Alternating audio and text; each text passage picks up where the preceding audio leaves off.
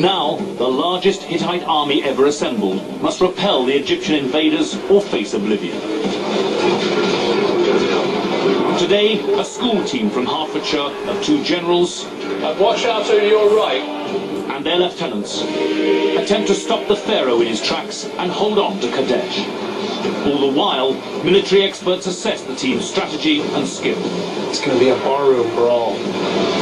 Will Kadesh fall to pharaoh, or will the Hittites triumph?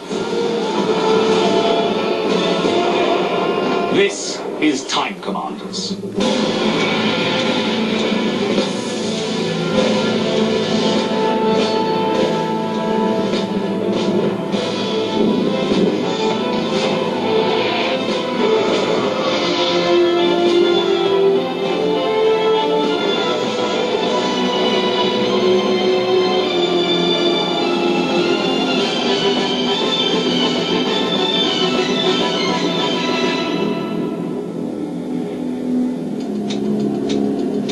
Eddie Mayer in our 21st century war room are a team from Lord Wandsworth College.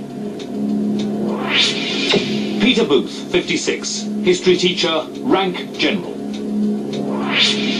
Vicky Gilday, 16, student, rank lieutenant. Sam Bishop, 16, student, rank general.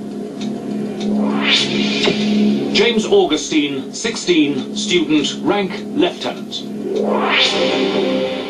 So you're all from Lord Wandsworth's College? That's right. Which of you is the teacher? That's me. Right, yeah, the old college. Now, Vicky, what brings you to Time Commanders? I'm very interested in history. I really like the way events in the past affect our choices for the future. And you could change history, because you're going to go way back in time and be in control of an army. I know. Sam, what's Peter like as a teacher? He's quite an interesting teacher. He knows an awful lot of stuff about history. I'm told you're going to get, if things start to go wrong, you will become edgy and fractious. Well, that kind of depends on the situation. All right. James, welcome. You want to join the RAF when you leave school, and if not, you'll follow a medical career. Maybe. So either way, you're going to be killing. Definitely. The more the merrier. Let me introduce you to 2 people who are going to, well, maybe they'll be a help to you. Let's find out. This is Eric and Mark. Come up, gentlemen. They've been authenticating the details of the battle you're about to fight, making sure it's as historically accurate as we can make it.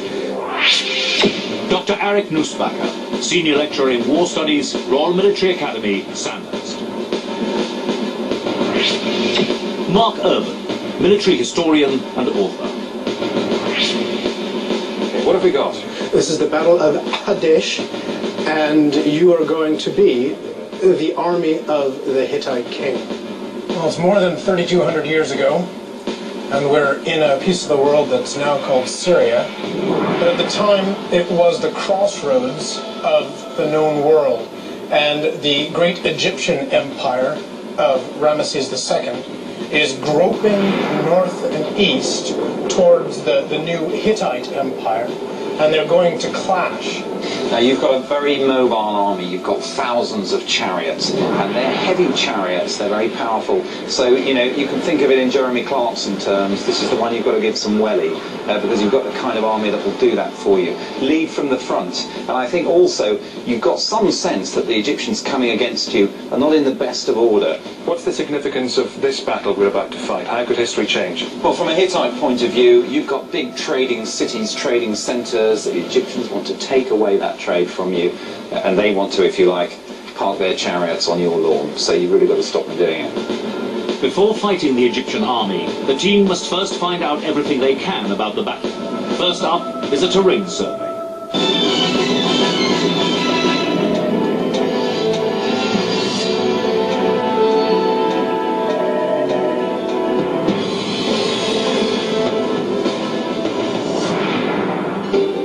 The battlefield is a large desert plain divided by a river.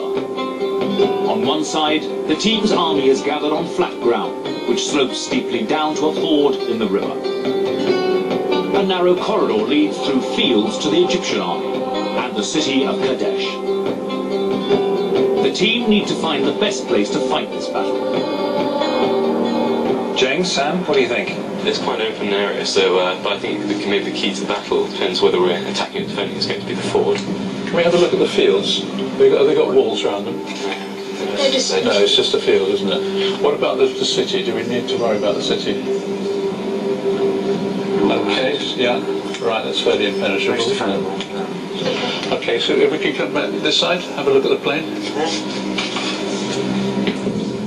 So if the battle's fought there, which I presume is fairly large scale, then it's an open plain rather than using the terrain. It depends on the scale, doesn't it? The team have used their time well. They found the ford, which will allow them to cross the river, and have realized that flat ground will be the best place to fight the battle.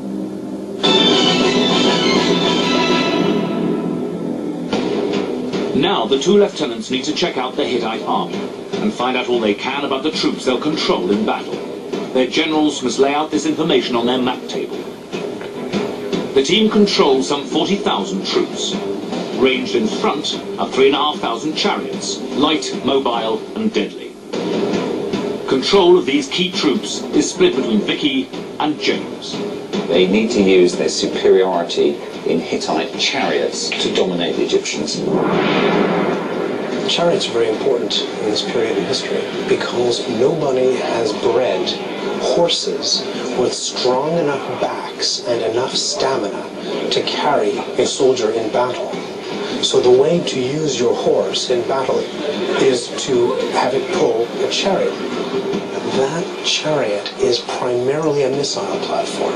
You can stab somebody with your spear if they get in close, but the best use of any chariot is throwing javelins or shooting arrows at the enemy. Our chariots are going to be very... And the chariots are absolutely key weapons in the whole thing, aren't they? Yeah. The spear. The only other things for the spearmen, they're very defensive, but they're not good on the flanks. The remainder of their force is made up of ranks of spearmen. Many are veterans of previous battles against the Egyptians.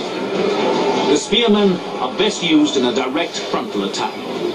Well, we mustn't split them up, and we've got to make sure that any manoeuvres we combine them. So you lieutenants have got to keep them working together. We're fighting this battle in the Bronze Age. And in Bronze Age warfare, swords are not as important as spears. Bronze Age swords tend to bend, and spear points are a much more durable and effective way to use bronze in war. So we're seeing arrows, javelins, and spears as some of the most important weapons in this Bronze Age battle. Now, they good against chariots?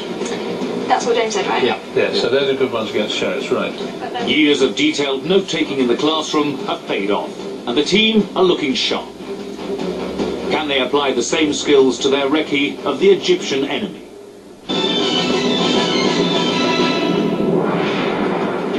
The team now have to send their scouts across the river to find out all they can about the invading Egyptians. Just getting the scouts in decent position first. Well, they've got to cross the ford, all right. They send their scouts to the high ground, the best place from which to spy on the Egyptian invaders. James reports his findings back to his generals. Got one elite guards at the front. And then they've got 2 regulars. And then 2 archers. And on this side you've got 3 units of archers, 3 units of axemen, 4 more chariot archers. They're conducting a good systematic reconnaissance, but the thing they really have to fix upon is the fact that the Egyptian infantry are still in marching columns. And what that means is, if the Hittites crash into them early on in the battle, they won't have time to deploy properly. Can we lock in on these guys? This Egyptian army has been sent to lay siege to Kadesh, but are they also equipped for a fight on an open battlefield? Remember the archers in front, over to the left, down on them. We see quite a lot of archers in the Egyptian army. Now, they actually had quite a good fighting reputation.